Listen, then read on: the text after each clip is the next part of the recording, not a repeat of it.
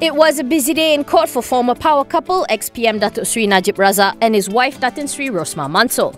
Rosmah has been charged with 17 counts of money laundering and tax evasion offences involving just over 7 million ringgit. The charges are under the Anti-Money Laundering, Anti-Terrorism Financing and Proceeds of Unlawful Activities Act 2001.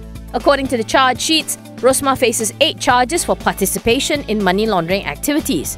This was related to 1 million ringgit transferred into her bank account at Affin Bank across 7 transactions between December 4, 2013 and December 8, 2014. She also faces 4 charges of conducting money laundering activities involving 6.097 million ringgit across 227 transactions between September 4, 2014 and June 8, 2017. She was also charged with 5 counts of failing to provide an income statement. Rosmah pleaded not guilty to all counts with bail set at 2 million ringgit. Her lawyer, Datuk Seri Vincent, says that the charges were not related to 1MDB. Meanwhile, Najib was also in court for his case mentioned related to his 32 graft-related charges. However, the case management has been postponed to October 31st, partly related to a request by Najib's defence team for the prosecution to prepare the pre-trial documents in a hard copy format.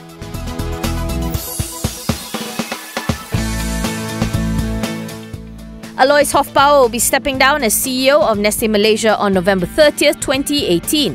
He will be succeeded by Juan Jose Arenals Campillo, who starts work on December 1st, 2018. According to Nestlé, Hofbauer had decided to leave the Nestlé Group to pursue outside interests. Following Hofbauer's resignation, Alessandro Monica ceased to be an alternative director to him. Hofbauer has been with the Nestlé Group of companies since December 1990. He has been CEO of Nestlé Malaysia since February 22, 2013. Arenal said that he is both humbled and excited to be given the opportunity to take the company forward, building on the strong foundations laid by his predecessor. Arenals is currently the CFO for the Nestlé Group's Zone Asia, Oceania and Sub-Saharan Africa, a role he has held since 2015. Hofbauer says he is proud of what he and his team have done, which has translated into solid results year after year. He said that he is sure that the success will continue and wishes Arenals all the best in his new role.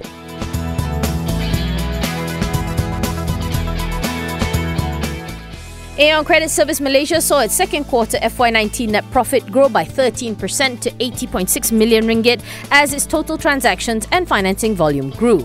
Quarterly revenue grew 7% to 332.1 million ringgit from 311.3 million ringgit last year. According to Aeon Credit, the better 2Q performance was due to a 27% year-on-year increase in total transactions and financing volume to 1.3 billion ringgit.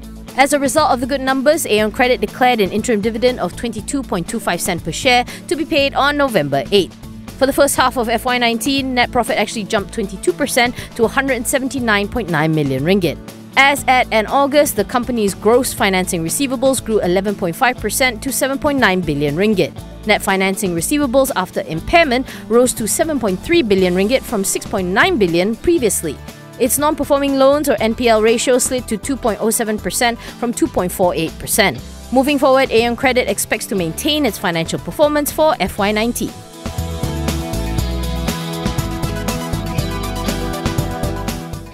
World Bank says that Malaysia will be an exception among its neighbours, with other countries in the region expected to see resilient growth. World Bank's chief economist for the East Asia and Pacific region, Sudhir Shetty, says slower growth is expected for Malaysia in 2018 that will last through to 2020. The World Bank had earlier slashed its forecast for Malaysia's 2018 GDP from 5.4% to 4.9%. Shetty says the revision was after taking into account the cancellation of major infrastructure projects, which translates into lower public investment. Easing export growth was also a factor. However, Shetty says that the slower pace of growth was a worthwhile trade-off in favour of future stability. The World Bank today launched its latest economic report on the region entitled Navigating Uncertainty. It projects Malaysia's economy to expand by 4.7% in 2019 and 4.6% in 2020. World Bank also said that Malaysia is expected to achieve high-income nation status at some point between 2020 and 2024.